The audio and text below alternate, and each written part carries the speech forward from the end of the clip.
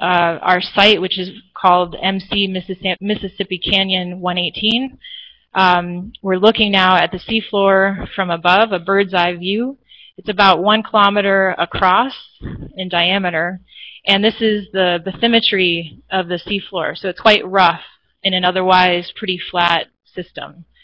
So we wanted to, then we looked at with cameras, with remotely operated vehicles, looking at the different features around this seep.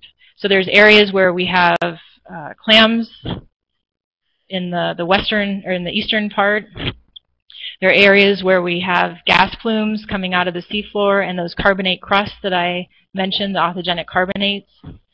The sleeping dragon is also found in this region. There's a close-up of those ice worms here and the backside of the sleeping dragon, and then bacterial mats. So it's quite diverse with what's there. And we often say that these features are a seafloor expression of that upward moving fluid coming from below. This was the video. I don't know if it's it probably won't work. But I'll describe this video. This is looking at a seafloor vent. So this stuff right here are bubbles coming out of the seafloor. And I love showing this picture because this crab is down there, so there is biology, more than microbial. And he comes over, or she comes over to the bubble stream and starts to eat the bubbles. And to really show that thermodynamics works, the bubbles, as they go, as he's pulling them into his mouth, it forms gas hydrate under his chin. So you can see this white froth just start to form. And that's because we're in that stability zone for hydrate to form instantaneously, as long as the bubbles aren't moving so fast. So it's kind of a neat illustration of how that should work. I just wanted to quickly show why there's oil and gas in the Gulf of Mexico and how it comes up. There's a deep salt reservoir in the Gulf of Mexico due to the formation of the basin. And over time, that organic matter has been cooked to make a deep gas and petroleum reservoir. The salt is less dense than the surrounding sediment, so it starts to move up through the sediments and create faults and fissures. So that's actually in a passive margin like the Gulf of Mexico why there are faults in those sediments. And those faults may reach the seafloor, and that's what we're seeing at a place like the Mississippi Canyon 118. Fluids then can migrate along these pathways. And if it's within that hydrate stability zone, then we see the hydrates. Okay, so I'm trying to make this connection between the deep reservoir and the seafloor. So we were wondering about the control of methane flux due to the deep plumbing. And so these colored lines here are showing the faults that are connected to that deep gas and petroleum reservoir. And so what we wanted to do was just core the heck out of it. So all those black dots are sediment cores that we collected from 7 expeditions over 4 years. It's about 70 cores. And just ask the simple the hypothesis that you'll see more flux and most likely microbial activity along these faults where the gas is coming up. So we do that by collecting sediment cores and then processing the pore water fluids within the sediments and measuring for many constituents, sulfates to look at sulfate reduction. Of course, we're measuring methane, and then we use stable isotopes to look at sources and sinks of the methane. Oops, excuse me. I'm missing the equation for the stable isotopic ratio, but it's the ratio of the heavy carbon to the light carbon compared to a standard. And that can tell you something about where it's coming from, where the methane is coming from and what's going. So we see we get profiles like this in the bottom here, where we have, this is depth now in the sediments, so we're centimeters below seafloor, down to about 5 meters. And we're looking at sulfate, methane, the stable isotopes of methane, and the dissolved inorganic carbon. So dissolved inorganic carbon is one of these byproducts of microbial processing. So I'm just kind of showing what we can find and what it might look like. If there's sulfate reduction, the sulfate will be consumed. And then because methanogenesis is a competitive process to sulfate reduction, methane then becomes generated through methanogenesis.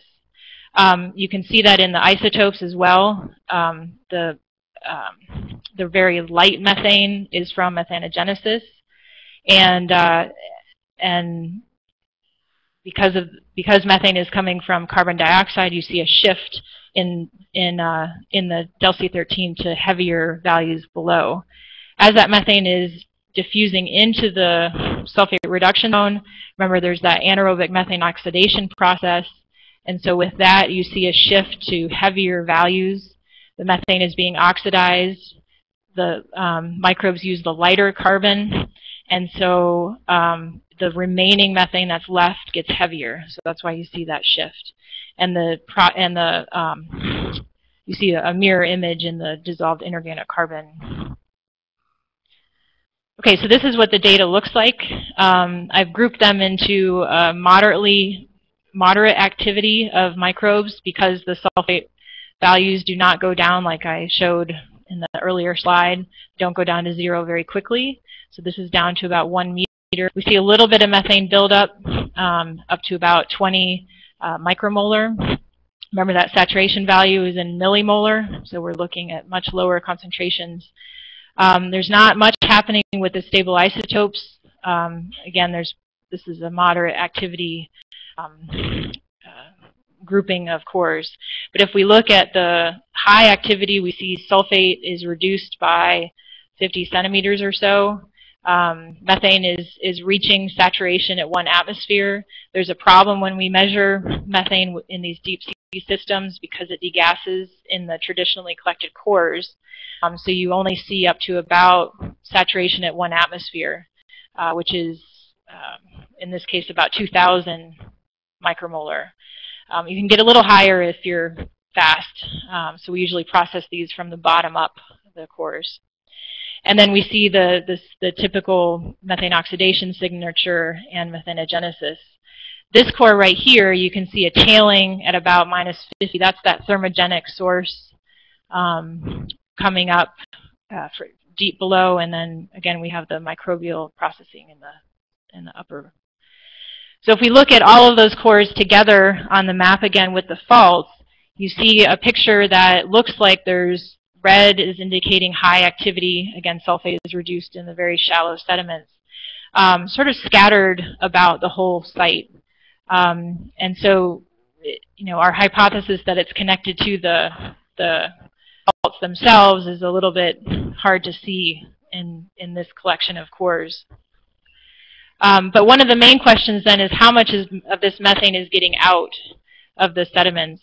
So we can do that by calculating a methane flux right at the surface of the sediments using Fick's first law, where we look at the gradient and we know the diffusion coefficient.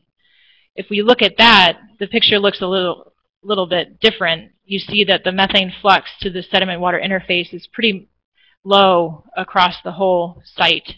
So while there's all this methane and all this microbial activity, they're very efficient at oxidizing this methane. So very little is coming out. This is the diffusive flux. So we still have bubbles, but the diffusive flux is controlling a lot of that. Again, through that anaerobic methane oxidation process. You might be wondering about those bubbles then. That's a pretty fast transit of methane out of these systems, and that's right. But there is a microbial role there as well. I won't go into this because I don't really study the bubbles, but there's a lot of work looking at the transport from bubbles from seeps to the atmosphere. And what they're finding is that most of that methane is getting oxidized in that water column before it actually reaches the atmosphere. So again, while there's a huge reservoir of methane here, little of it is actually getting to the atmosphere. There are some exceptions, and the Gulf of Mexico is one of those where the bubbles themselves can either have oil coatings on the bubbles or even gas hydrate coatings as a way to preserve the methane until it reaches the overlying mixed water, mixed layer. And that could be one way to get methane to the atmosphere. But just to kind of show the variety of seeps around the world, this is a site offshore Svalbard in the Arctic Ocean. This is looking into the water column with seismics. You can see gas bubbles. These red gas flares or bubble vents are just emanating from the seafloor. This is thought to be warming waters, dissociating the gas hydrates that are in the sediments below. The real issue is if you don't have that really thick water column above the seeps. So there's seeps offshore California, and this is where seeps from lakes and reservoirs that a lot of work is being done here is really important to characterize, because that has a large opportunity to get to the atmosphere directly.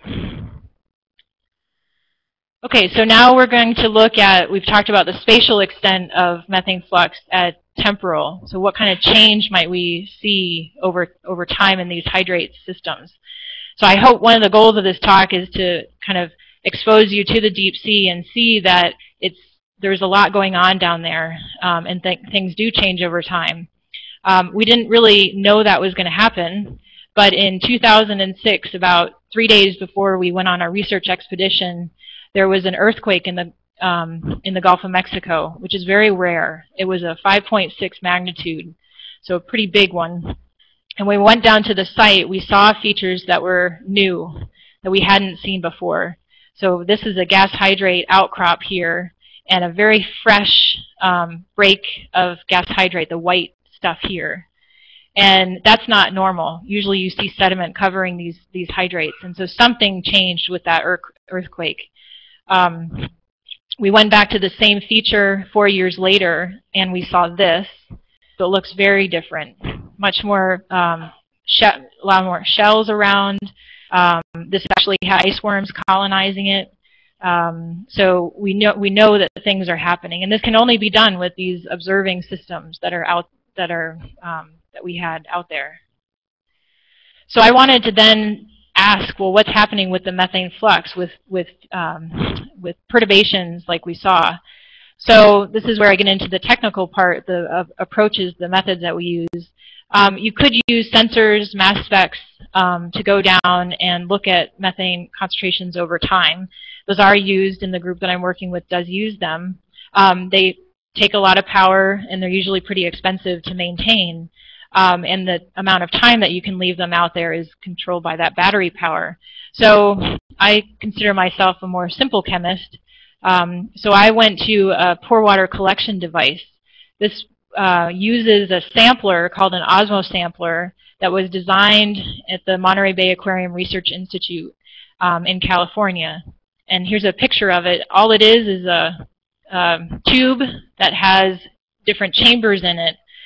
These chambers, one has fresh water, just DI water, and then there's a semi-permeable membrane that separates it from a saturated salt solution. So essentially this pump works by osmosis. So water diffuses across the membrane because of the salt difference, and that diffusion creates a pump. So this pump then is connected to very long tubing that you put your sample inlet if you want to collect from water or from the sediments.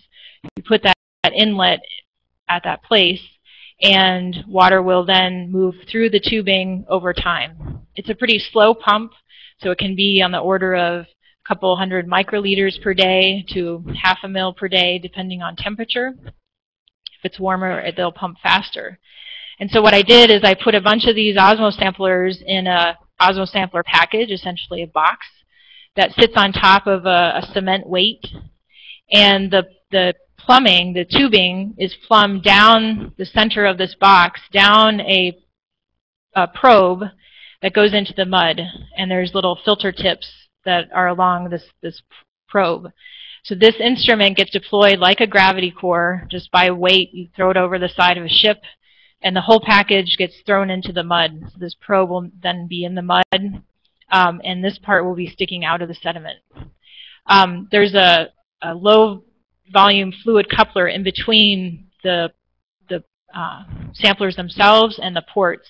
And so the idea is that once this thing is in place, it stays down there.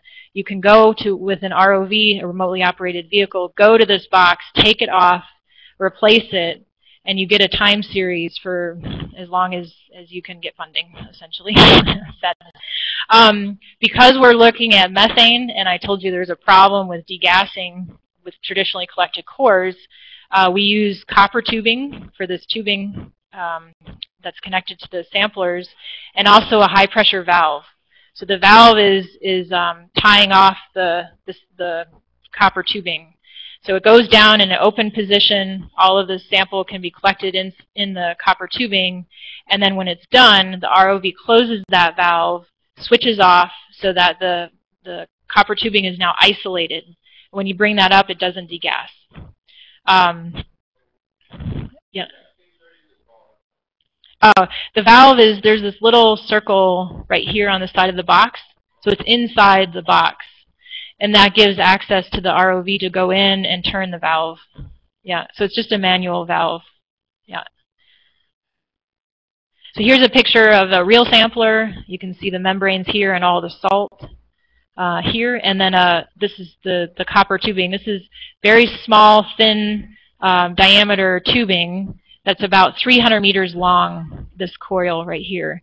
And that will get us in the deep sea about a year's worth of sample at the pumping rates. Once we're done, once the sample is collected, you bring everything back, and then you unspool the copper coil and cut sections in the copper. You just crimp it off.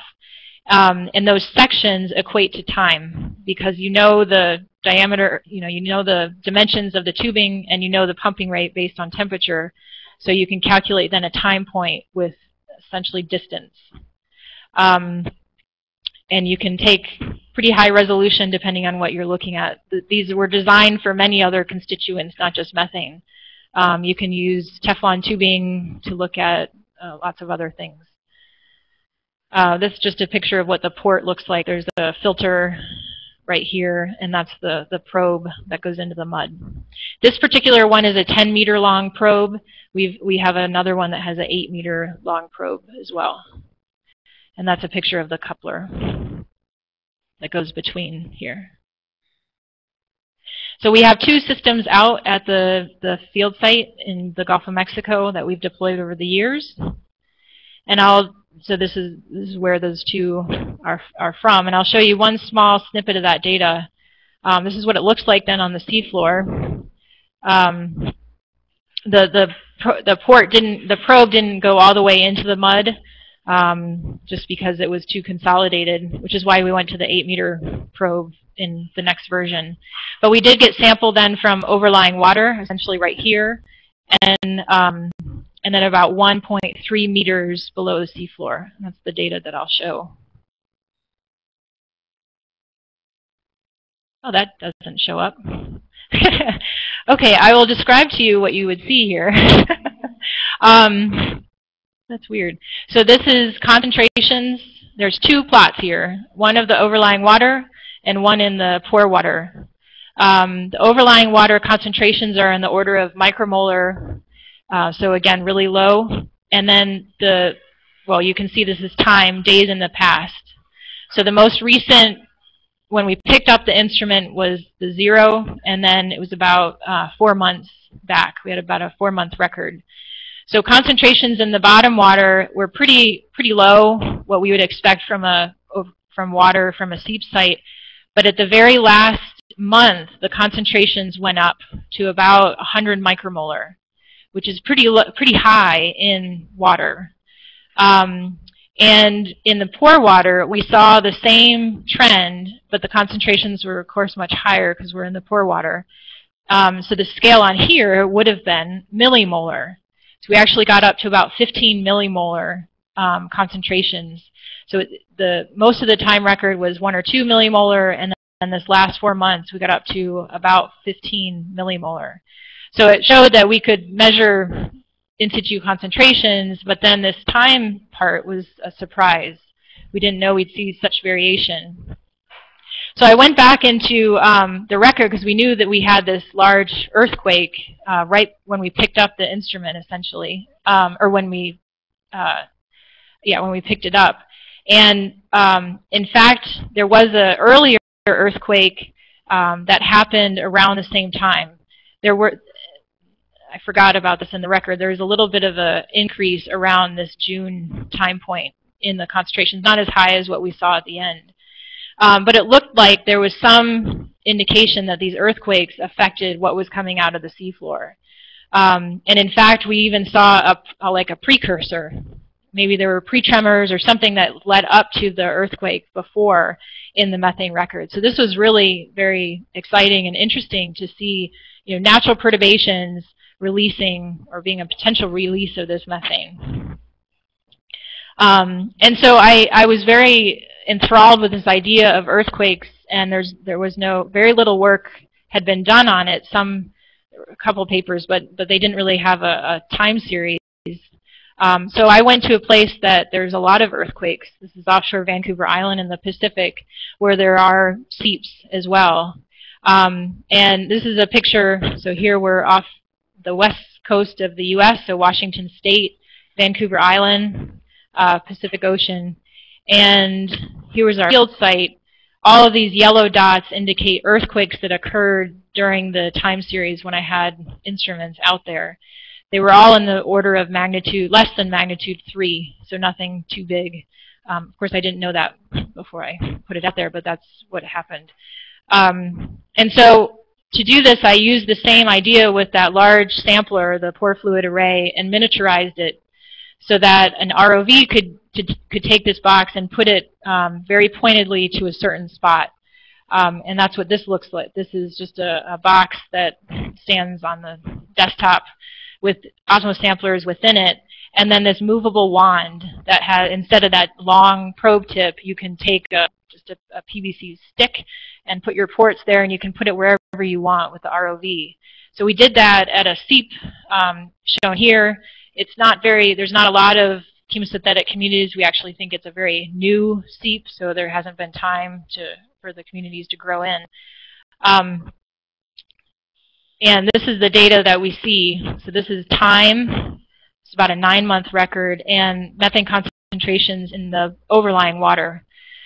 So this is a ppm. It's a little bit of a different scale to think about, but essentially, in air is about 2 ppm. So very low concentrations, what we would expect.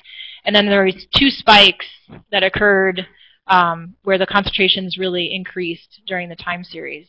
So my hypothesis then was that there should have been earthquakes, or could have been. Is that what caused this release? In the pore waters, we saw similar increase during the time of the 2 spikes in the overlying water. But I'll point out here the scale is in millimolar, and saturation at this field site is about 60 millimolar. So we were able to measure 40 to 50, almost saturated in the pore waters. So this was a great technical advance with the instruments. We hadn't measured that before.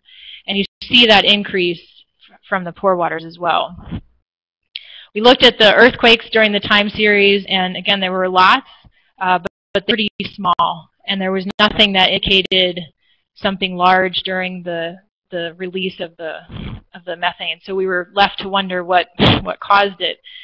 We're still scratching our heads.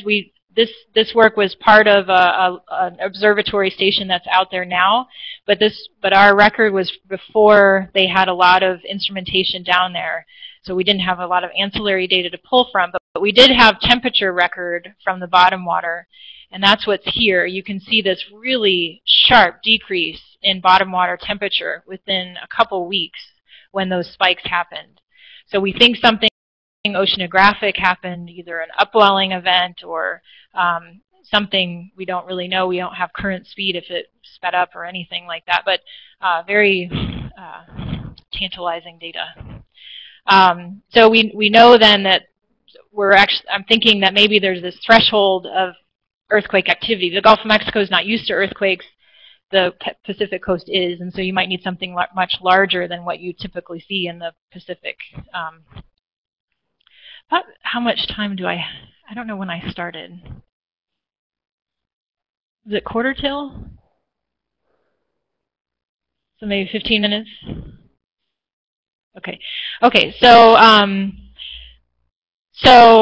yeah, we kind of learned that this earthquakes could be a factor, but then the oceanography certainly needs to be built in there with these deep sea observatory systems. So then Deepwater Horizon happened. Essentially, we had been gathering all this information about natural seeps in the deep sea, and in fact that Mississippi Canyon 118 site from the Gulf of Mexico is about 14 kilometers away from Deepwater Horizon.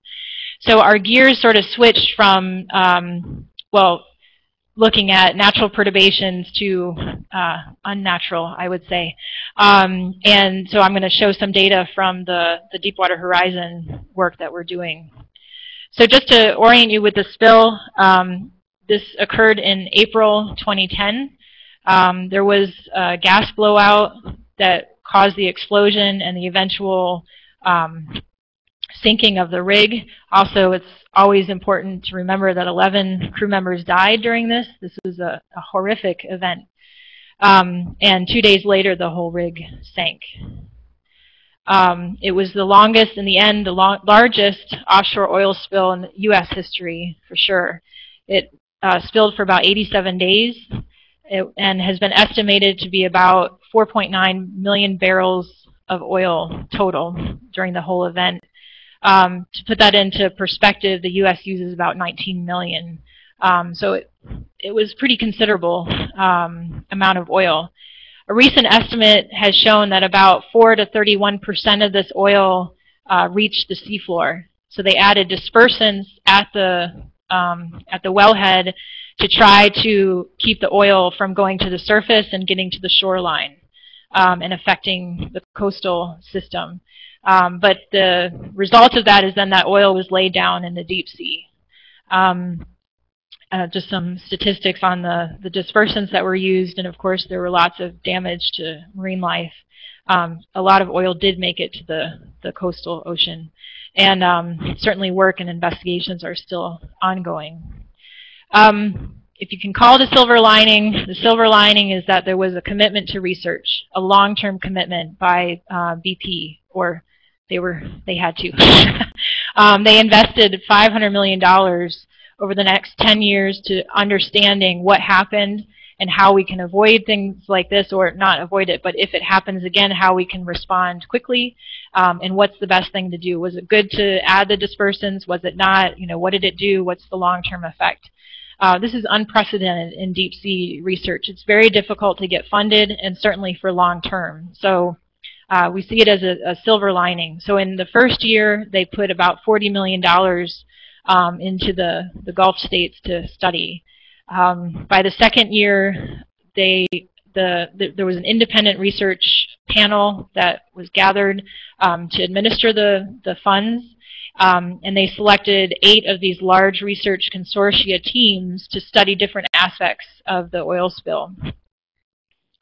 So I was involved in one of those that was successful in getting funded. 6 of the large programs are interested in the coastal aspects, and this one, 2 of them are doing deep sea work to look at the effects on the ecosystems. So the group is the ecosystems impact of oil and gas inputs to the Gulf. We call ourselves EcoGig. We love acronyms. And it really was to understand the impact of the oil on the deep water communities. This was led by work from University of Mississippi. So our big question then was, what is the impact of large-scale perturbations? And we're looking at everything, oil and gas release, tectonics, and even storm activities, lots of hurricanes in the Gulf, on the deep water seep ecosystems. So the approach that my small group, there's about 15 investigators in EcoGig, and I lead a team of 4, and what we were really wanting to do was conduct in situ experiments over time at natural seep sites. So the PFA, the Pore Fluid Array instrument that I showed you, the big thing at first, we miniaturized it to go to seeps pointedly, and it now evolved into something we call MIMOSA. This is the Microbial Methane Observatory for Seafloor Analysis. Here's a picture of a mimosa tree and a mimosa drink. That's quite nice. Champagne and orange juice is good. But it's the same idea. It uses osmosampler technology to collect samples for methane, which is the part that I'm leading. But we use the samplers also to look at the microbial communities over time. So no longer are we just looking at geochemistry, we're looking at the microbes that are associated with that geochemistry and the change. We also look at trace metals. There was a lot of, some trace metals coming out of the oil spill, so we can use it to track what happened with the oil spill. And then we have ways we can do experiments using osmosamplers on the seafloor. And so we put all these things together into one package that we call Mimosa. And this is what it looks like.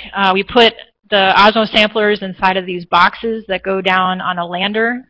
This is essentially an elevator that we can deploy from a ship and leave it down there for a year at a time. And the wand, you know, the port movable wand that the other instruments have, we have the same thing on this. You can actually see it right here. This is the PVC stick where all the osmosamplers are connected up to, doing all those different analyses. So it's a continuously collected fluids for looking at a variety of things all in one. Here's a close-up of the probe in the mud. I will say we've had a lot of technical difficulties in getting the proper sample. The ROVs have not been our friends, so we get things like this where it's not actually in the mud or half of it's in the mud due to issues, but we've been able to show some work. So the site that I will show data from is very close to the Deepwater Horizon, this dot right here, and then a natural oil seep a little bit further away, but about the same water depth. So we want to compare what happened with the oil spill to natural seeps. This is what it looks like on the deck of the ship before deployment. We have all the samplers here. The lander itself has flotation and then a weight stack. So it goes down with the weight stack, stays down for a year, and then we release the weight and the whole thing floats up. We collect it. Just some pictures of the deployment and the ROV that we use to do some of this work. And of course, this is not done in a vacuum. Many people help. This is my technician, Kathleen, to get this work done. It's a lot of tubing. Each of these experiments is that 300 meters of tubing. It's kilometers and kilometers of tubing. Also the engineers that have helped to get the technical part done. Okay, so we have deployed this several times, had various issues, and I will show some data here. This is from 2012 from the natural oil seep. Like I said, we had some issues with getting the probe in the mud, so we were only able to collect overlying water. But it was a way to kind of show proof of principle. So this graph is showing chloride concentrations and then sulfate concentrations. Basically, it's all seawater, but we were able to show it, and we were able to show that seawater salinity does not change over 9 months, which is great information, but a lot of work to come up with that. So the bottom seawater is salty. But since then, we've been successful in doing enrichment experiments. So our main purpose was to look at what happens when there's oil coming down to these seeps. Can the microbes deal with it? Can they oxidize the oil, or are they completely destroyed by it? So what we did is we made our probe tip, which is here. This is when we retrieved it. We had 2 containers filled with sediment. So this one is sediment, and then actually there's a equal one back here that's filled with just sediment from the site, and then this one is sediment and oil. So we add a known amount of oil, and then all of the osmosamplers are connected to this chamber. So we have these little incubation chambers. The idea was to determine if the microbes then can deal with the oil and at what rates do they oxidize. So here are some pictures of the deployment off the ship, and this is the probe actually in the mud. The chambers themselves are open so that seawater salinity or sulfate essentially can diffuse in, just like a natural sample. Here's the lander when we picked it up. Okay, so this is the data set. We have the control chamber. Sulfate concentrations are what we would expect for very little activity. This is seawater sulfate concentrations. Not much is happening. But in the oil treatment, we see that the concentrations decrease over time.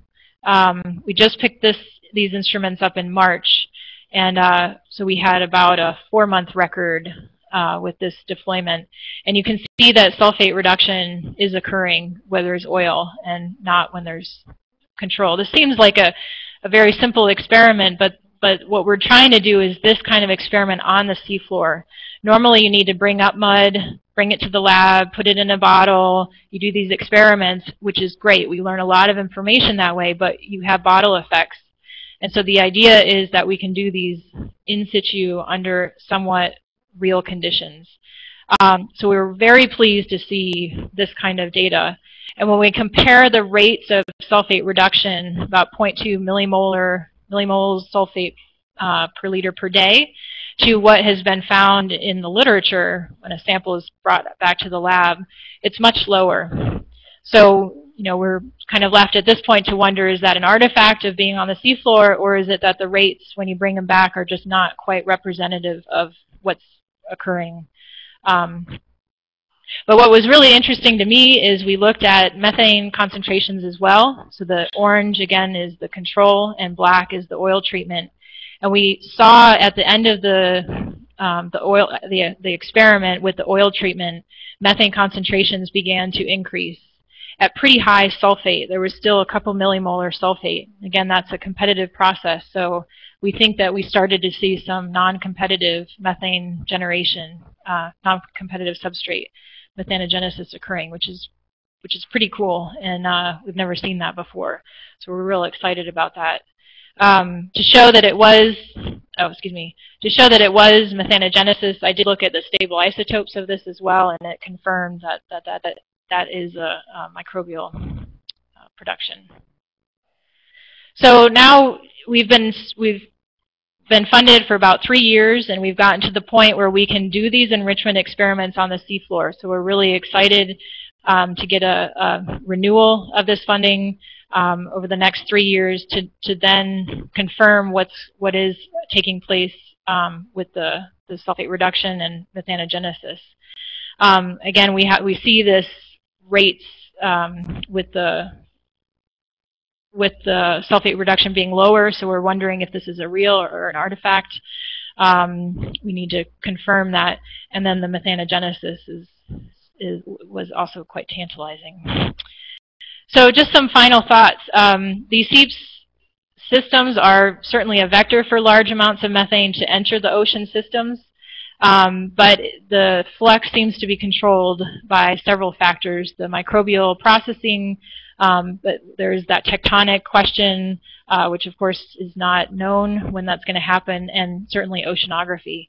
So it's difficult to characterize, and really shows the need for seafloor observatories to look at those questions.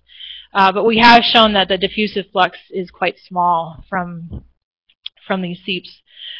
Deepwater Horizon was a large input of this new carbon. I put old because it's petroleum carbon to the sediments, and we're still in the early stages of understanding how the microbes are dealing with that. The work I showed from EcoGig is just one small part of the larger group, so others are doing a lot more additional work to help look at that issue. So with that, I hope that I've kind of brought you to a new place and shown you that things are happening, things are going on, and I'm open for questions. Just my final slide showing who all helped and funding for this work.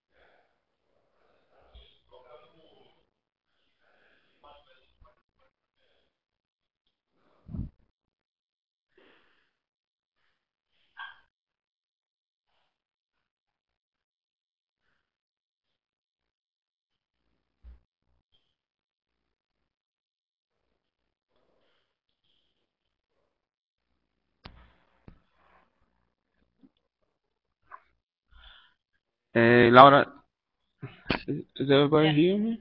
Okay. So thank you for this wonderful talk. We learn a lot about everything, and I have questions, but if someone has questions, just click in the same button. Also, the people that are not in Juiz de Fora, if you have questions, just click in the bottle in the left down. But my question for the first part of your talk is related to thermogenic formations. How is it important related to the all methane produced in those environments? This is my first question. And the second one is I never heard about this thermal methane formation in freshwater environment. Do you know about that? Is it possible also to happen in the freshwater system? So I think now you should click in your. Can you No, guys hear me? yeah, yeah, yeah, Okay. yeah. Okay, so for your first question, the thermogenic, how important is it? How How big is it? important is Yeah, related to? okay. So the majority of methane that's found in hydrates is biogenic. Thermogenic is a small portion. So there's a couple places where it forms. The Gulf of Mexico is a big place, a big one, but then also offshore Vancouver Island, that's a thermogenic system. There's a deep-seated, it's a little bit different because that's a active margin. So the, the advection of those fluids is different, but it is a thermogenic area. The Caspian Sea, I believe, has thermogenic methane. So there's a few places where you see it, but the majority of methane tied up in hydrate is biogenic. And in fact, the biogenic methane, we think, so then you have hydrate that's just methane. So the thermogenic hydrates have oil entrained. There's higher hydrocarbons, ethane, propane, other higher short chain alkanes. And the seeps then that we see the hydrates outcrop are usually thermogenic. So we think that the structure itself is more stable, probably because of those larger compounds related, or maybe the oil entrainment. There's still questions on that. But the majority of hydrates are biogenic. As far as freshwater systems, I do know that in the Arctic there are some lakes that, so I'm thinking about work off of the Mackenzie River Delta. There's some lakes where they have found some thermogenic methane input. I don't know how much it is compared to the biogenic methane, and I don't know if there's other places, but I do know there is at least that one example. Yeah. Okay. And my second question is related to the osmosis sample itself. You told the speed, the velocity where the sample is stuck to the osmosis sample is related to temperature. Is it positive relationship or a negative relationship? Like if the temperature increase, Goes faster. goes faster. Yep. Okay. So in the end, when you take the osmosis sample, the length of the tube you cut, which is related to time, they can be different from each Yeah. other. Okay. You mean how much time it is? Yeah. Yeah. Yeah. Okay. Yep. So that's just to Yeah. clarify. Yeah. It's related then to that pumping rate, which is related to the temperature. So different. If you take the same distance at two different, warm site and a cold site, it'll be different amounts of, days. Okay. Does anyone have a question? Okay, so I need.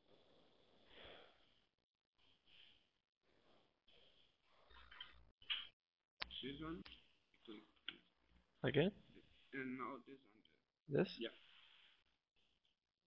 You sure? Just people can hear me? Yeah? You can hear me? Okay. All right. So, I was just curious, when you take the course, you take the course directly through the methane? Through the hydrate itself, or no? No, those cores were just collecting sediment, so we were around the hydrates. Yeah, you can core the hydrate. There's been quite a bit of work, mostly in the Gulf of Mexico, that's tried to design instruments drilling core barrels that can go into the hydrate itself, but it's not been that successful. It's very difficult. To get like a solid core. Yeah. Is there also like a big possibility of destabilizing it by reducing the pressure? And can there be like a catastrophic event from taking a core? I mean, I know these are such big reservoirs of carbon and have such a high potential as providing energy. Why haven't they already been used? Uh, it's difficult to get. So the hydrate, the gas is contained in the hydrate, and so to get it out, you have to destabilize the hydrate. So there's a test well in Alaska, which is funded by the U.S. and Japan, maybe some others, but those I know are the big players. And that what they're trying to do is the hydrates are pretty shallow, so it's easy to drill.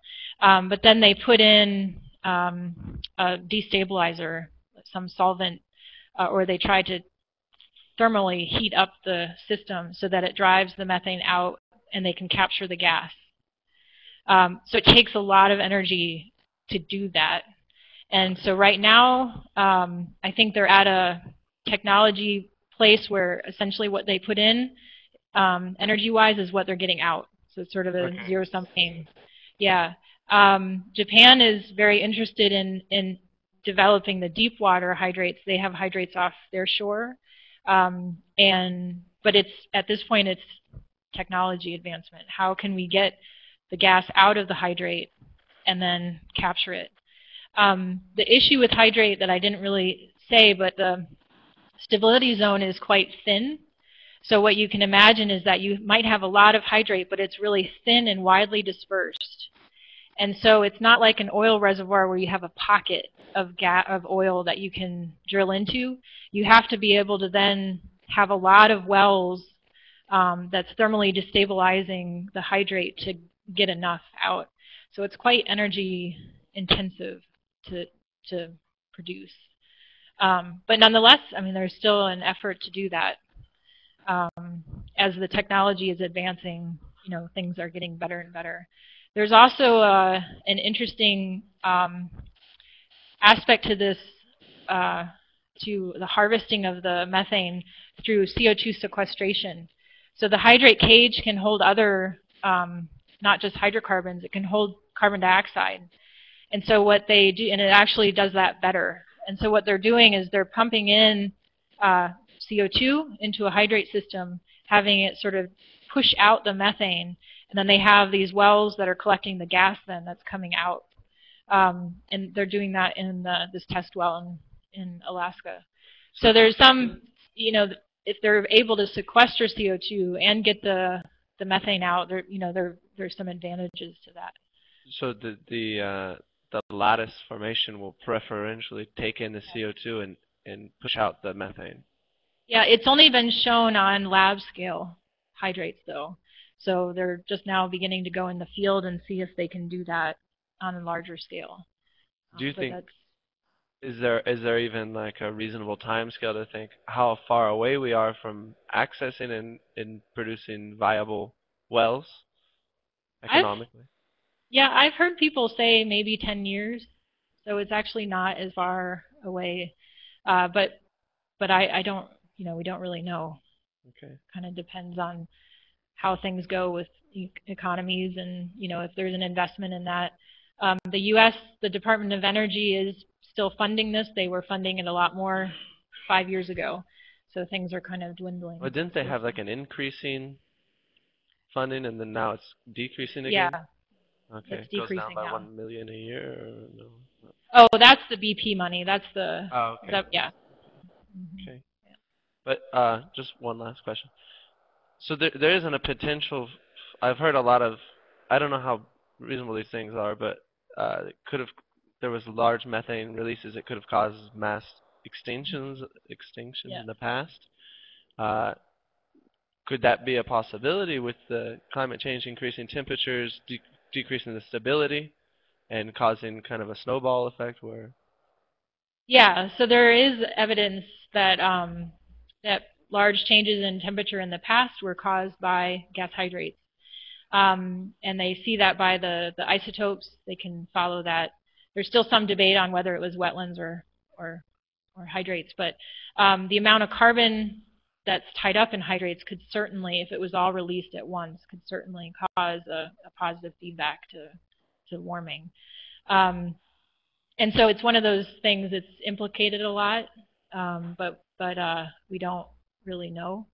But in fact, with the oil spill, there was a paper that tried to make a claim that this was very similar to if you lost a lot of, because there was about 50% gas that was contained in what was coming out, not just oil, and as a release of hydrate from the deep sea. And they went back soon after the oil spill and just did surface water measurements of methane and found very little methane. So they're, again, making this case that, yeah, you have all this methane coming out and most of it's controlled in the water column.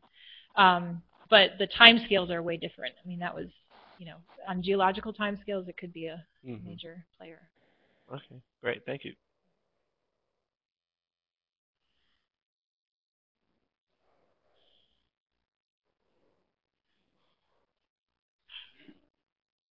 Oh, I think there's a question from Pedro.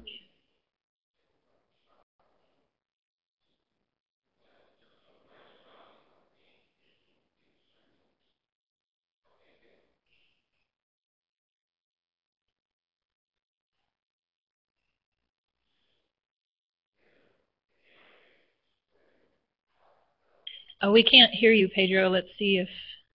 Looks like Nathan still has the microphone. Oh.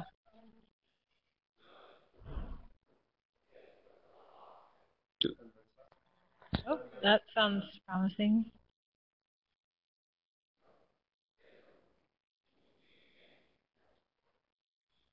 Oh, maybe, and Zach, I think you have a microphone.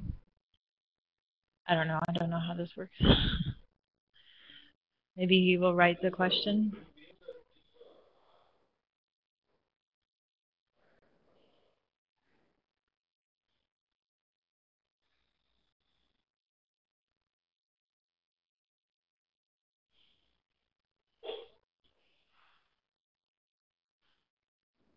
We can see your text. That's good.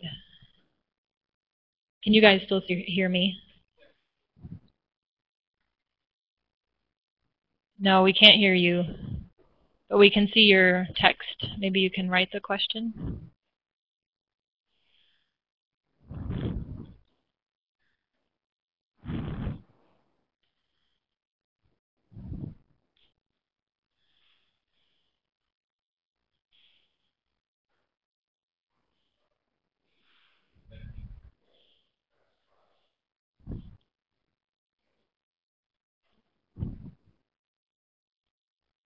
Okay, the in situ experiments.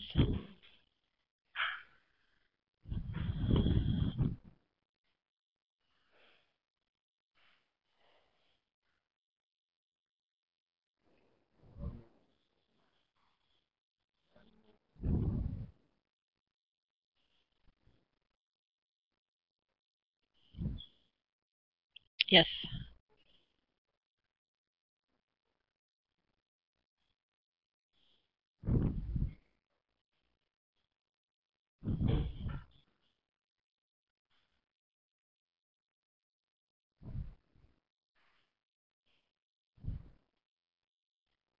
Ah, okay.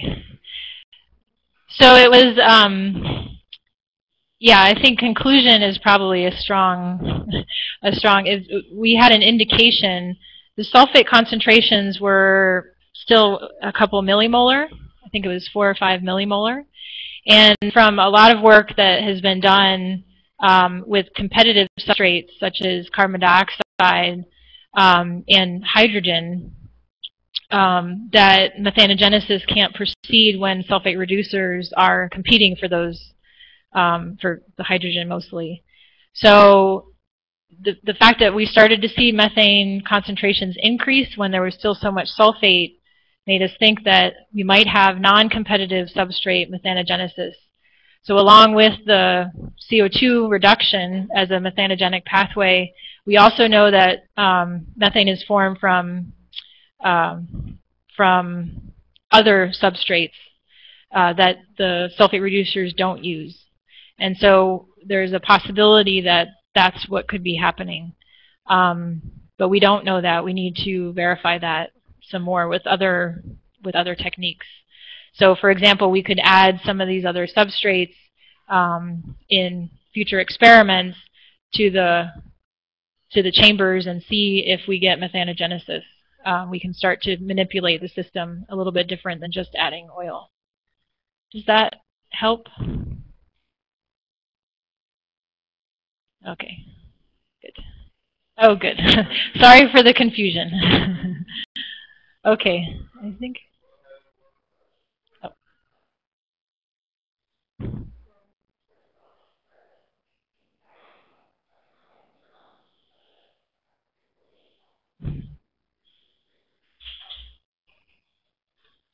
Stop. Yeah. Oh yeah, there it goes. Here? Yeah. Is it okay? Yeah. Good.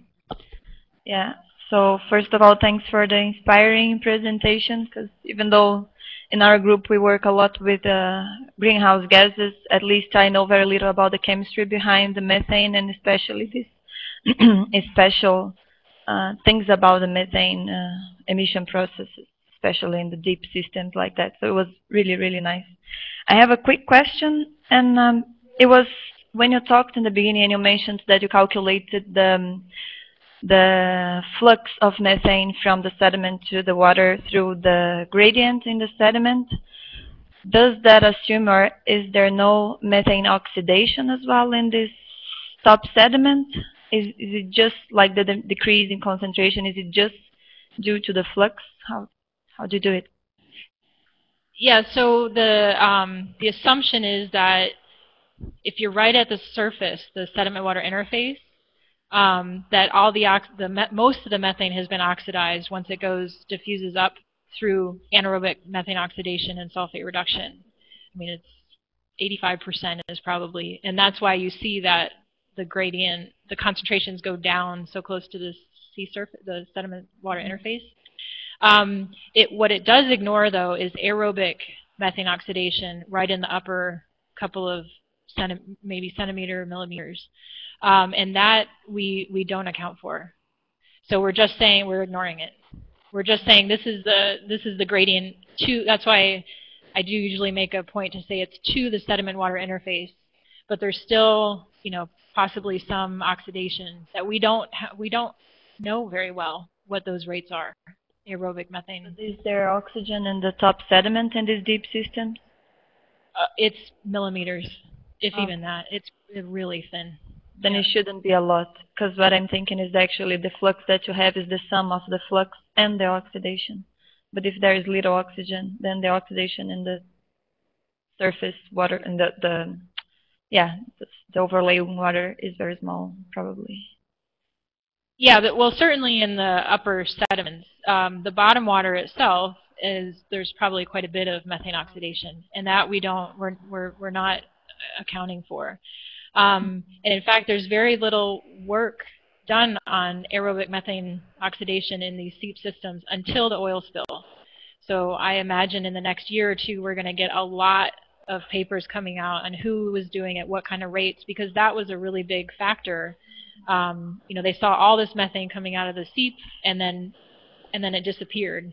And so people have been following that, and now we're going to know a lot more, hopefully, because it's a very understudied process, but yet really important.